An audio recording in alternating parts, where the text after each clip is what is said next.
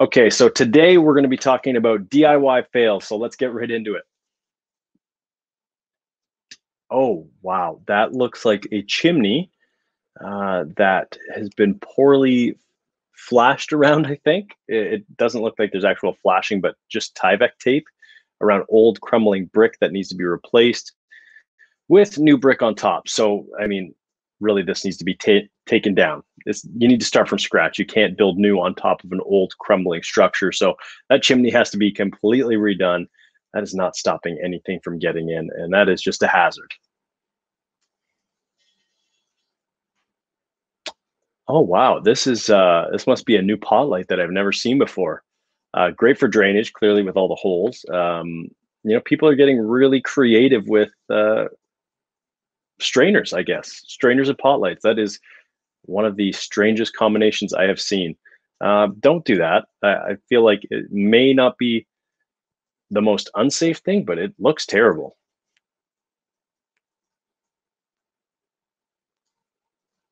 Oh, wow. Oh, is that a snake? I don't even need, I don't know where to start on this one.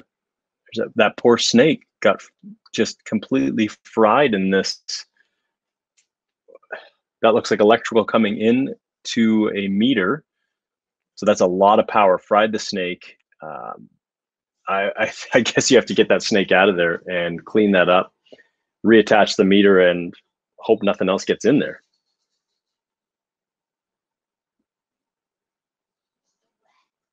Oh wow, that is.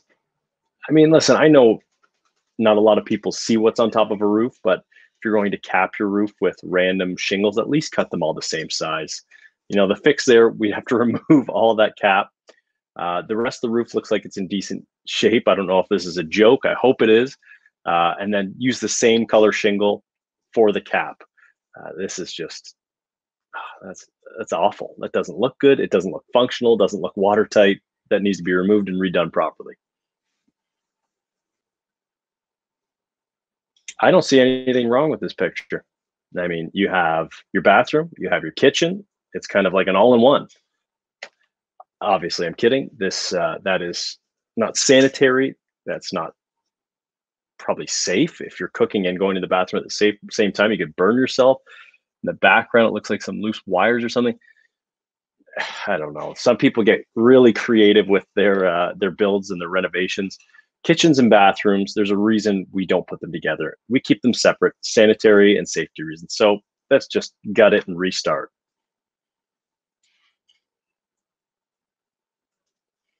Oh wow, that is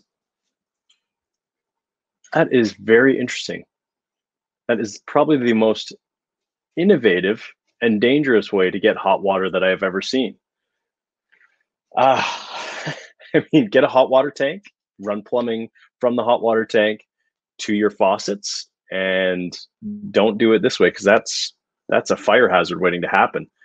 I mean, running a hot plate onto a copper, coiled copper line. I mean, you could burn yourself. The open flame could catch fire on something. It's probably not safe and doesn't look good. It's not functional. There's a whole lot of wrong going on there. So again, tear it out, start from scratch, and don't ever do that again. That's everything. So thanks for tuning in. I'm sure there'll be many more fails to come in. We'll see you next time.